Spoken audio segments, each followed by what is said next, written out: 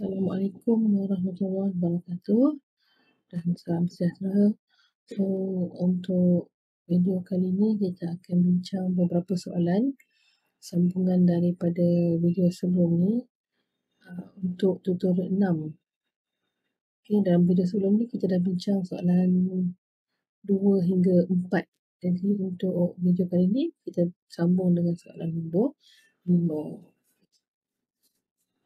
Soalannya, the equilibrium constant Kc for the following reaction. Diberi equation untuk reaction tu, N2O4 gas produce 2NO2 gas. Kc yang diberikan adalah 4.510-2 pada suhu 300 Kelvin. Okay, soalannya, calculate the values of Kc at the same temperature 300 Kelvin untuk 3 reaction ni. Ada A, B dan C. Jadi kalau kita tengok yang pertama soalan A, cuba kita bandingkan soalan pertama dan kedua. Kalau tadi dalam equation yang diberikan pada awal tu ada N2O4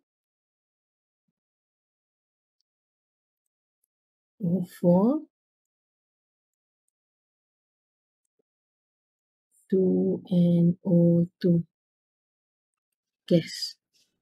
Kalau kita tulis expression untuk Kc bagi equation ni, kita akan dapat concentration NO2 kuasa 2 bahagi concentration N2O4. Dan Kc yang diberikan adalah 4.5 tadi. 4.5 10 negatif 2. Okay, ini untuk NO2 kuasa 2 N2O4. Untuk soalan A,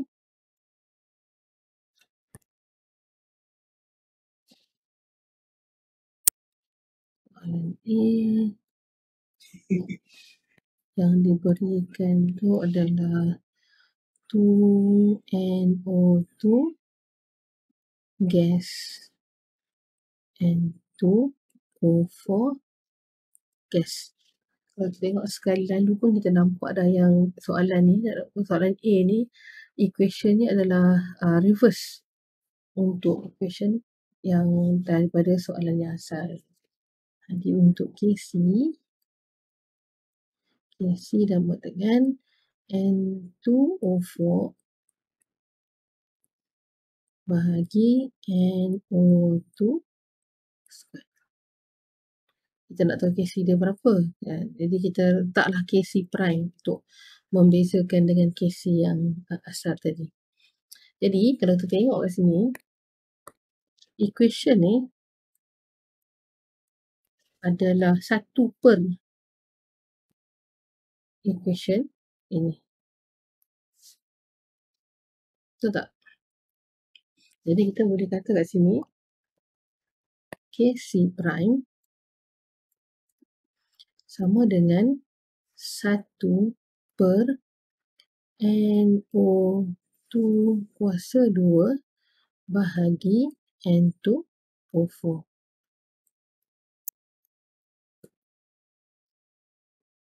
Kalau kita bahagikan nanti, kita selesaikan yang ni, kita akan dapat yang ini. Sama. Dan ini sebenarnya adalah ini tadi. Siapa dia ni? Dia ni adalah Kc equation yang pertama. Jadi kita boleh tulis di sini Kc prime sama dengan 1 per Kc. Merujuk pada Kc yang awal tadi tu lah. Jadi kalau kita selesaikan, Kc prime sama dengan 1 per 4.510 negatif 2. Iaitu 22.22. Jawapan dia lah. 22.22.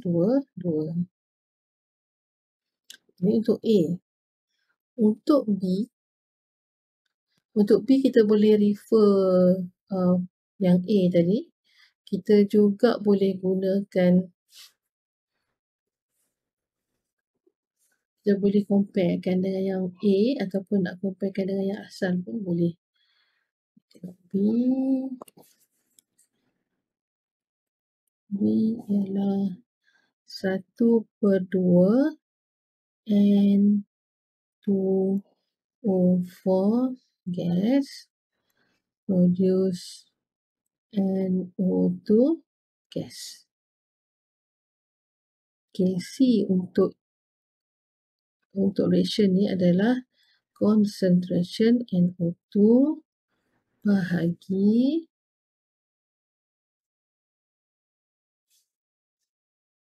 concentration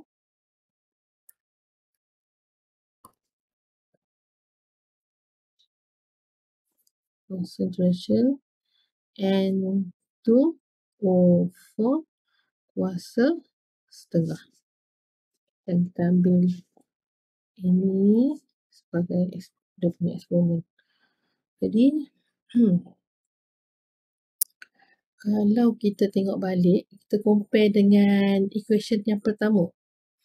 Kalau kita comparekan dengan yang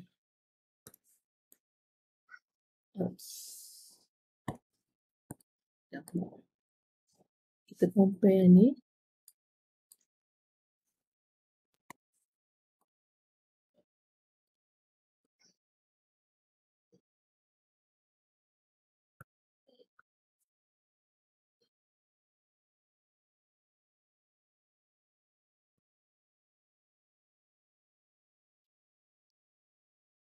boleh tak kalau kita kata KC yang untuk soalan B ni katalah KC double prime lah. Dan KC double prime. KC double prime ni adalah punca kuasa 2 untuk KC. Ni KC. Ini KC. Kita ada KC prime. Dan sekarang kita selesaikan ni KC double prime. KC double prime ni adalah sama dengan KC NO2 kuasa 2 bahagi N2O4. Kalau kita punca kuasa 2 kan KC ni tadi, kita akan dapat KC prime. Kan? Boleh tengok KC ni tadi NO2 kuasa 2 bahagi N2O4. Kalau kita punca kuasa 2 kan, kita akan dapat NO2 kuasa 1 bahagi N2O4 ni kuasa 1, jadi setengah lah, kuasa setengah. So kita boleh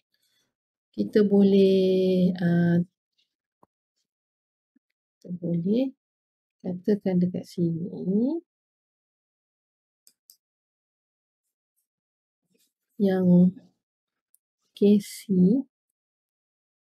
double prime tadi sama dengan punca kuasa 2 KC. Punca kuasa 2 KC adalah punca kuasa 2 apa tadi 4.5 10 negatif 2.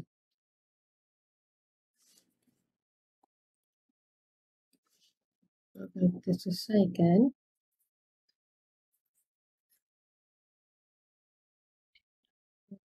perpuluhan 212. Jadi ini adalah KC double prime. Dan untuk soalan C yang ni, NO2 gas produce half N2O4 gas. C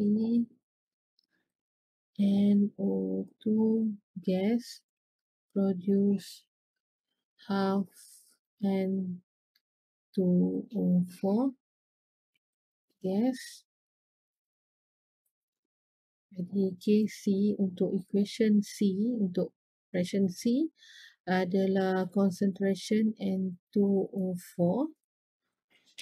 kuasa setengah bahagi concentration NO2.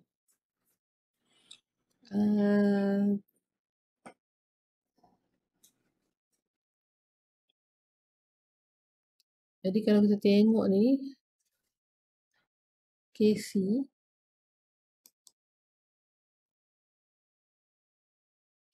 ni sebenarnya adalah punca kuasa 2 Kc prime.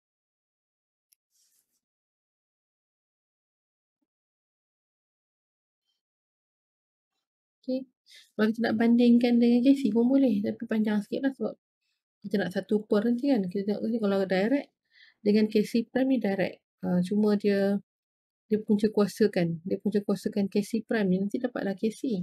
Kita tengok ni ya, Kc prime ni kalau kita punca kuasa 2 kan, N2O4 concentration ni akan jadi, kita punca kuasa 2 kan Kc. Kita akan dapat concentration N2O4 bahagi concentration NO2 kuasa 2 sama dengan concentration N2O4 kuasa setengah bahagi concentration NO2. Dan tu ni dengan ni adalah sama. Jadi kita boleh kata yang Kc ni, Kc triple prime ni, Kc triple prime sama dengan sed Kc prime.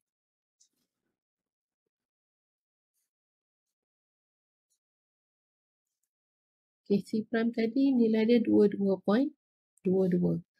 Jadi punca kuasa dia adalah sama dengan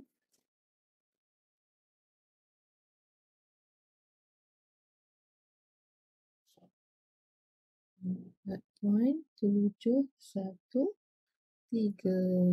untuk Kc triple prime untuk soalan C tadi. So ni jawapan untuk soalan nombor 4 dan nombor 5. Okey, tengok nombor 6 pula.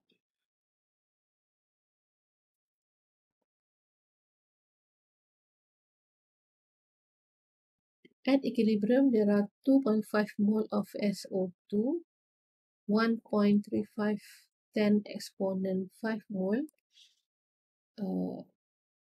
O2, and 8.70 mole of SO3 present in a 12-liter flask. Calculate Kc for the reaction at 700 degree Celsius. So semua reaction ni berlaku pada equilibrium. Jadi kita just kalau nak salin balik soalan ni boleh, soalan maksudnya equation ni lah, 2SO2 gas plus O2 gas produce 2SO3 gas. Kita nak kira Kc, jadi kita kena tahu concentration untuk setiap spesies ni lah. Yang diberikan adalah mol dan dia bagi juga volume bekas. Jadi at equilibrium, concentration at equilibrium sama dengan untuk SO2 tadi 2.50 mol bahagi dengan 12 liter. O2 1.35 10 exponent 5 divided by 12. Dan SO3 8.70 mol divided by 12 liter. Jadi kita ada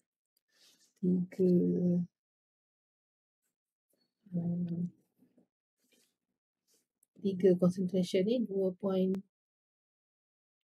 2.50 bahagi 12.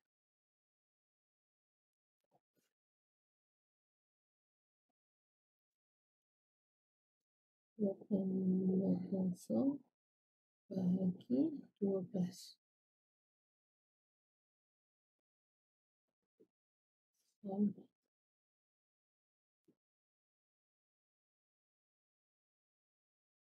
Ada 0.28 molar SO2 at equilibrium, 1.125 molar untuk O2 dan 0.725 molar untuk SO3.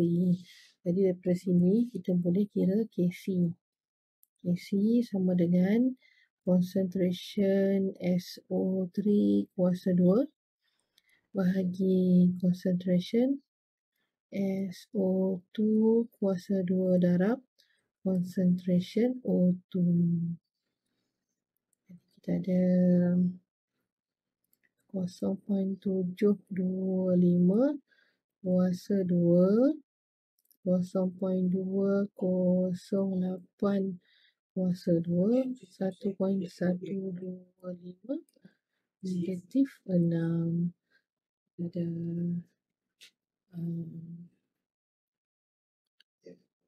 208 kuasa 2 darab 1.125 negatif 6.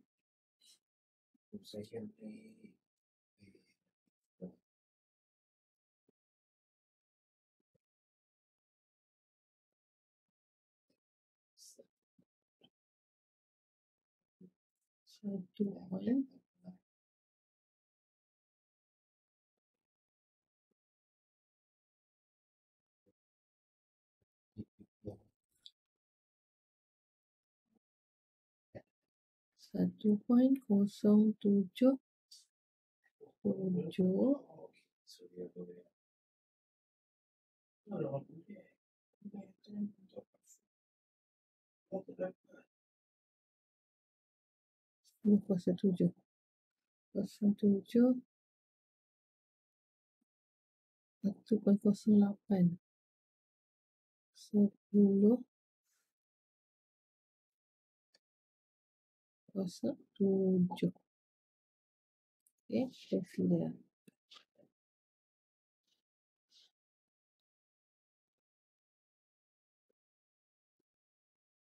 Nombor 6.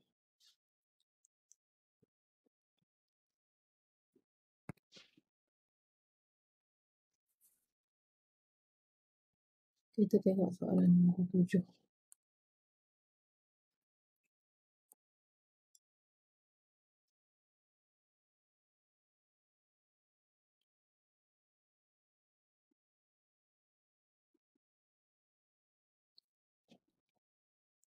Dalam soalan dia kata partial pressure PCl3, O2 and POCl3 at equilibrium of 5.05, 2.50 and 101 kilopascal respectively.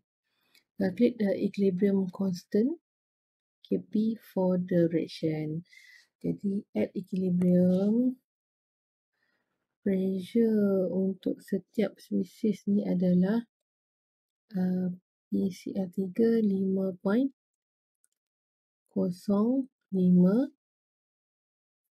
unit dia kilopascal. O2 2.50 dan POCl3 101. Jadi untuk Kp sama dengan partial pressure POCl3 kuasa 2 bahagi partial pressure PCl3 dan kuasa 2 darab partial pressure O2. Masukkan nilai 101 kuasa 2 5.05 untuk PCl3 kuasa 2 dan juga 2.50. So kita selesaikan bahagi akan dapat 1.6210 ekspon 4. Ini jawapan untuk soalan 7.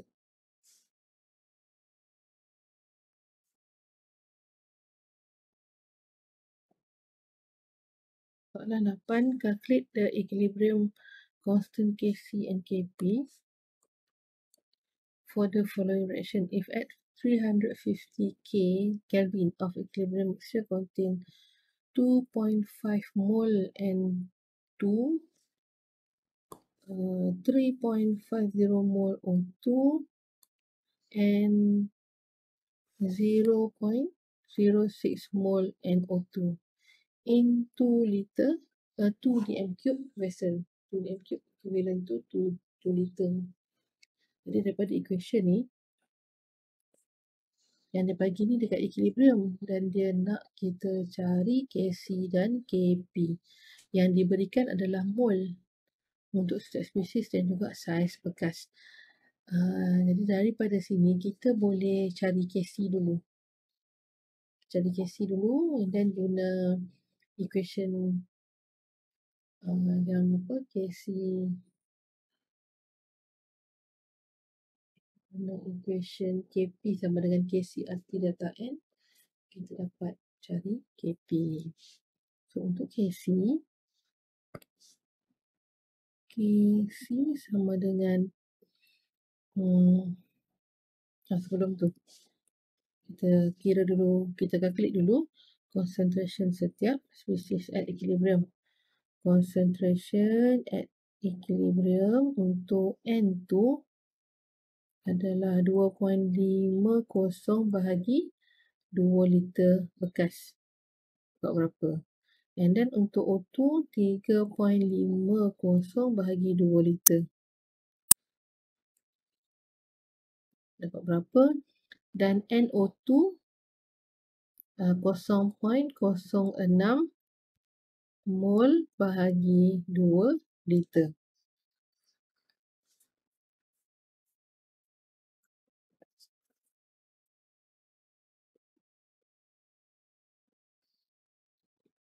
Kemudian 2.5 bahagi 2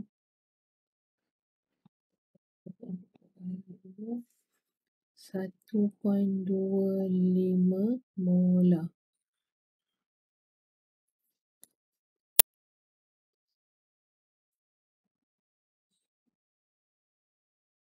Lima bahagi 2 1.75 molar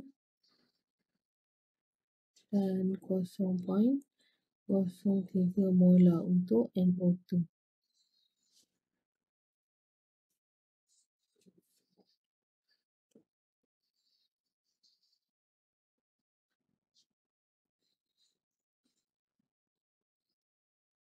Jadi untuk Kc,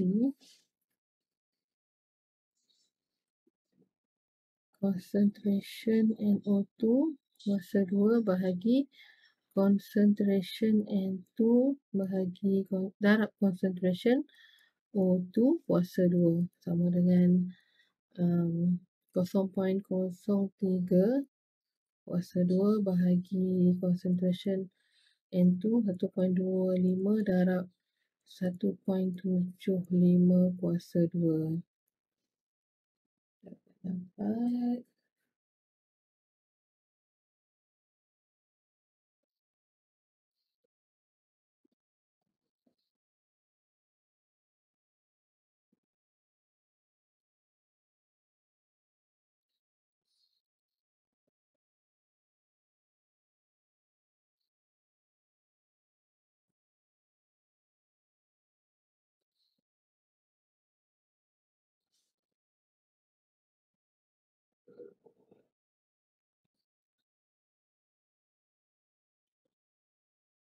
So, untuk Kc tadi kita akan dapat 2.35 10 negatif 4. Ini Kc.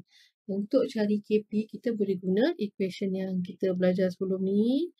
Kp sama dengan Kc darab RT kuasa delta N, di mana delta N ni adalah beza bilangan mol produk tolak dengan mol reaktan. Kita ada mol produk dekat sini 2 dan reaktan 2 tambah 1, 3. Jadi delta N sama dengan negatif 1. Jadi kita masukkan dalam equation ni semua nilai yang kita cari tadi tu. KC 2.35 10 negatif 4 R sama dengan 0.08206. Temperature 350 Kelvin dan delta N adalah negatif 1. Kita selesaikan. Kita akan dapat 8.18210 eksponen negatif 6 untuk nilai KP. So, kita adalah dua-dua jawapan tadi ni KC, yang ni KP. Untuk soalan 8. Untuk soalan 9 pula, equation dia bagi ni H2O liquid produce H2O gas. Kalau kita tengok kat sini, yang boleh masuk dalam KC atau KP hanya H2O gas ni sahaja. Sebab yang sebelah reaktan ni adalah liquid, tak masuk. Jadi dia nak KP dan KC. Soalan dia nak KP dan KC. Diberi vapor pressure of water 23.8 torr. Vapor pressure ni adalah tekanan wap air kan. Jadi pH2O lah. Ini adalah pH2O sebenarnya. pH2O adalah 23.8 torr. Ini.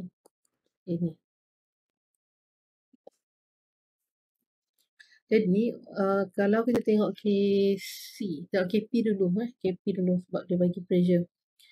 KP sama dengan partial pressure H2O lah sahaja. Sebab liquid dia tak masuk. Jadi pH2O sahaja. pH2O tadi 23.8 torr. Jadi KP dia adalah 23.8 lah. Ataupun 23.8 torr. And then nak cari KC, kita gunalah equation tadi. Daripada equation KP sama dengan KC RT delta N, di mana delta N ni adalah 1 sebab sebelah produk N dia 1, sebelah reaktan liquid kita tak ambil, jadi delta N adalah 1. 1 tolak kosong kan, kosong. 1 tolak kosong 1. Jadi KP pula tadi 23.8. KC kita nak cari R 0.08206, temperature 25 degree Celsius. Tukar kepada Kelvin. Jadi 298 Kelvin. Masukkan dalam equation 298 kuasa 1. Jadi KC sama dengan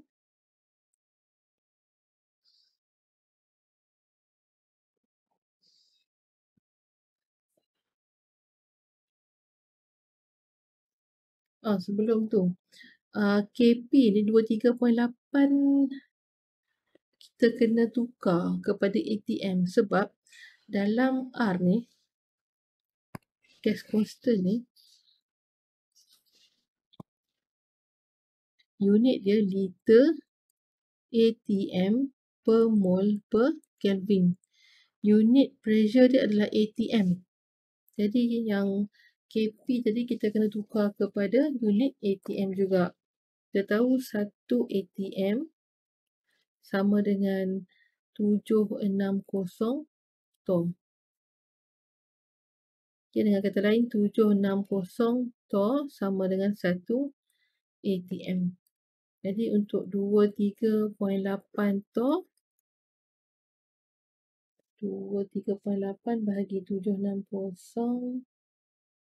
3.8 bahagi 760 adalah 0.0313 ATM. Jadi ini sama dengan 0.0313 ATM.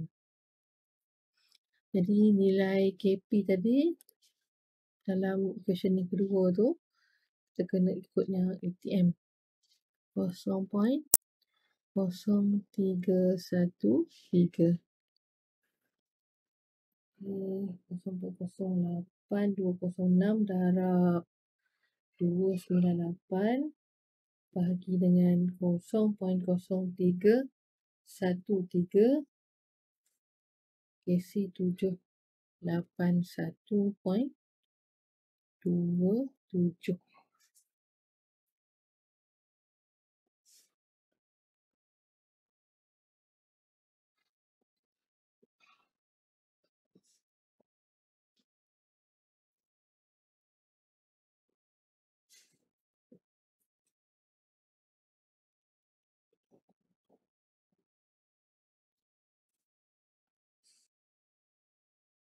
Kita klik tadi. Patutnya ke depan KC dia adalah 1.28 10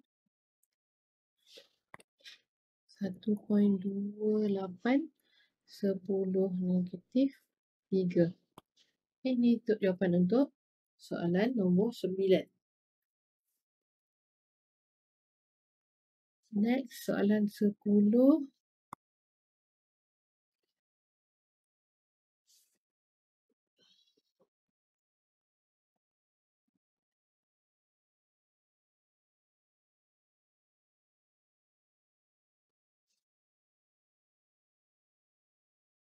Okay, soalan 10 ni dia beza sikit dengan soalan sebelum-sebelum ni.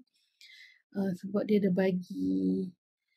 bagi amount initial untuk spesies reaktan dalam kemudian dibiarkan sampai equilibrium reach. Sampai equilibrium. So dia ada dua fasa tu, fasa sebelum dia equilibrium dengan fasa dia dah equilibrium. Lepas tu dia nak equilibrium concentration, determine equilibrium constant dan calculate degree of dissociation. So yang ini yang kita perlu guna ice table tu. Cara dia salin balik equation 2SO3 gas produce 2SO2 gas plus O2 gas. Kemudian kita nak dapatkan KC nanti. Calculate the equilibrium concentration. Concentration SO2 and O2 at 900 K. Yang dia bagi ni sebelum reaction tu equilibrium, yang dia bagi yang 0.1 mol. Jadi kita kira dulu dalam unit concentration initial concentration SO3 initial sama dengan 0.100 mol bahagi dengan 1.0 liter plus. Jadi 0.100 molar. Jadi amount ni adalah untuk terisi kat sini. 0.100 molar. Tak pada unit lah. Okay. So, yang ni kita guna I lah. Kan? I boleh. O pun boleh. O tu untuk kita sebut note. Maksudnya dia initial lah. Sama juga kalau kita guna I. Sama je. Concentration initial. I lah. And then dia masukkan dalam flask tadi 2 liter flask 0.100 mol SO3. Lepas tu dia biarkan sampai dia equilibrium. Dia nak tahu at equilibrium ada berapa amount SO2 dan O2. Jadi kita sini initial dia tak ada lagi lah, kosong.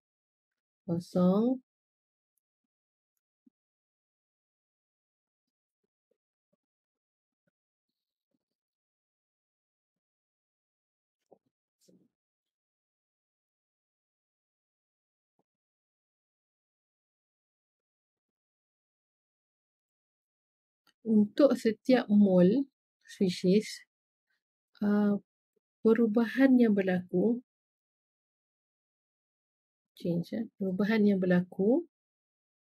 adalah untuk reaktan dia berkurang sebanyak X. Setiap satu mol berkurang sebanyak X. Jadi kita ada 2 mol SO3, jadi dia akan berkurang sebanyak 2X. Pada reaktan dia akan berkurang. Produk akan bertambah, amount dia bertambah sebanyak mana, samalah. Kalau dia ada 1 mol, dia akan bertambah sebanyak X. Disebabkan SO2 ada 2 mol, jadi pertambahan dia adalah sebanyak 2X. O2 ada 1 mol, jadi bertambah sebanyak X.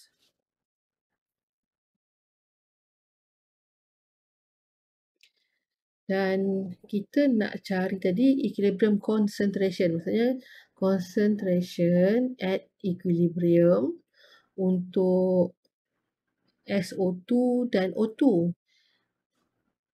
Kalau kita tengok kat sini, amount SO3 ni initial ada 0.1 molar. Pengurangan dia adalah sebanyak 2X. Maknanya 2X digunakan lah daripada 0.1 molar tu, sebanyak 2X digunakan. Jadi at equilibrium, baki yang tinggal adalah 0.100 tolak 2X. Untuk SO2 asalnya kosong. Kemudian dia bertambah sebanyak 2X. Jadi at equilibrium, amount SO2 adalah sebanyak 2X. 0 tambah 2X sama dengan 2X. O2 pun sama. At initial dia kosong, tak ada. Empty. Lepas equilibrium dia bertambah. Semasa reaction, amount O2 bertambah sebanyak X. Jadi at equilibrium, amount yang terhasil untuk O2 adalah 0 tambah X, iaitu X. Dan dalam soalan ni tadi, dia bagi tahu dah, at equilibrium, amount SO3 adalah 0.07 mol. 0.07 mol dalam bekas yang sama lah. Jadi, ataupun dengan kata lain, dalam concentration, amount SO3 at equilibrium sama dengan 0.07 mol bahagi 1 liter, iaitu 0.07 molar. Jadi kat sini SO3 tadi, ni SO3 at equilibrium, ini SO3 at equilibrium, amount dia tadi 0.07 molar. Kita nak cari Kc. Kita tahu Kc sama dengan concentration SO2 kuasa 2 darab concentration O2 bahagi concentration SO3 kuasa 2. Jadi kita kena tahu concentration setiap spesies ni at equilibrium. Yang kita ada maklumat sekarang ni hanya SO3 sahaja dalam unit concentration. SO2 dan O2 masih dalam unknown amount. Kita tahu berapa nilai X. Jadi macam mana nak tahu nilai X ni untuk masukkan dalam expression Kc? Kita kena guna yang data maklumat yang dia bagi, yang ini. Kita dapatkan nilai X. Jadi X 0.100 tolak 2X sama dengan 0.07.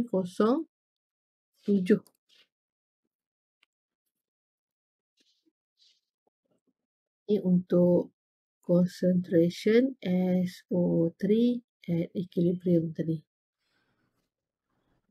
Masukkan ni tak apa. Jadi 2x sama dengan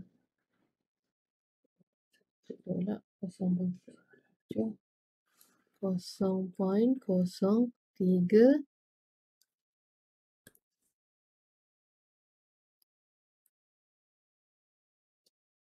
Jadi x sama dengan 0.015. Daripada sini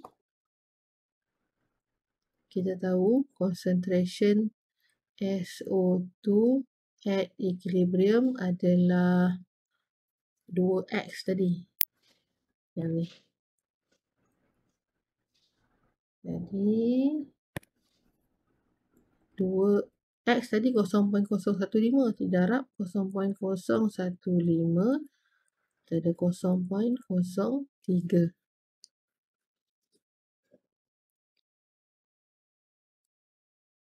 molar. Dan concentration O2 at equilibrium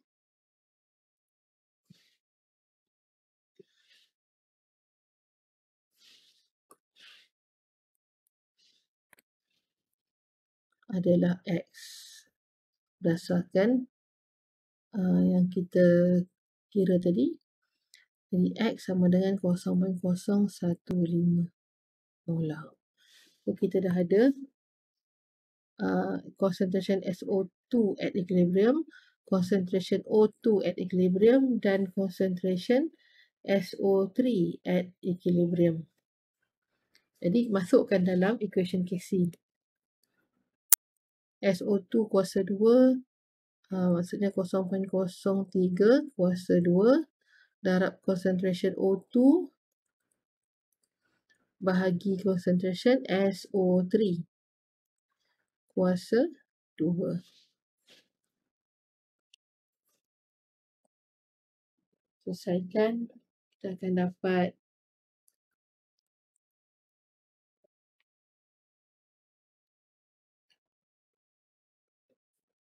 -3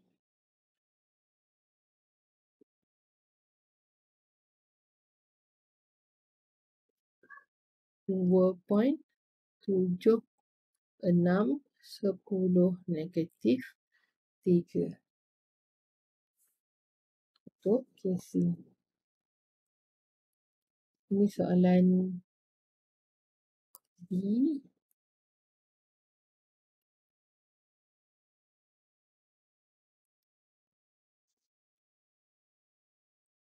Yang ini soalan A.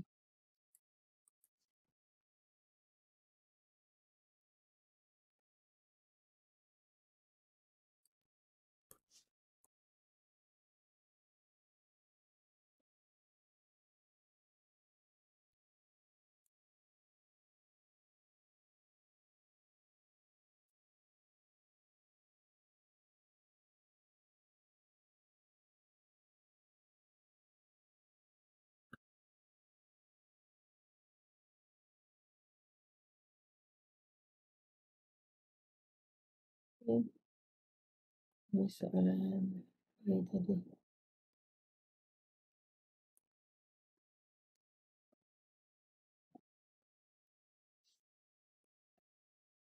Dan soalan C dia nak degree of dissociation. Calculate the degree of dissociation. Degree of dissociation kalau kita translate dia adalah darjah penguraian. Siapa yang terurai mestilah reaktan. Reaktan akan berkurang kan. Reaktan akan berkurang sebanyak 2x ni. Inilah amount yang dissociated. Amount dissociated adalah 2x. Jadi degree of dissociation adalah amount yang dissociated ni dalam persen. Dalam bahagi dengan amount initial dia darab dengan 100. Okay, kita tengok sini. Untuk soalan C, degree of dissociation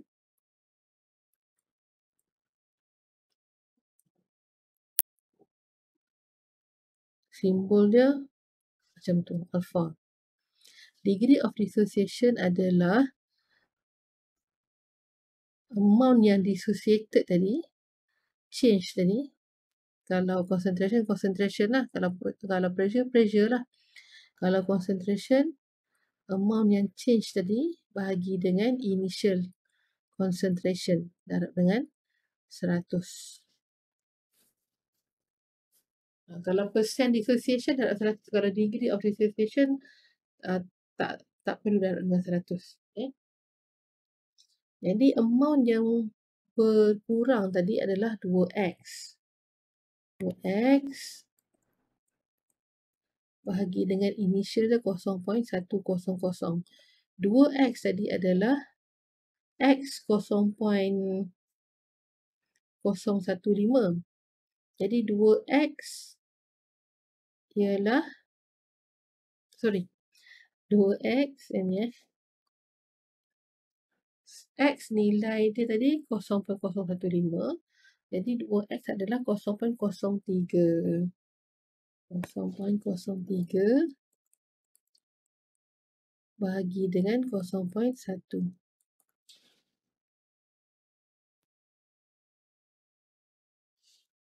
0.3. Ini degree of dissociation. Kalau dia nak percentage of dissociation, 0.3 ni darab dengan 100.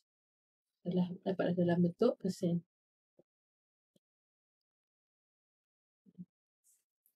Dan 10. Okay, itu sampai setakat ni. Nanti kita akan sambung lagi untuk jawapan bagi soalan yang seterusnya.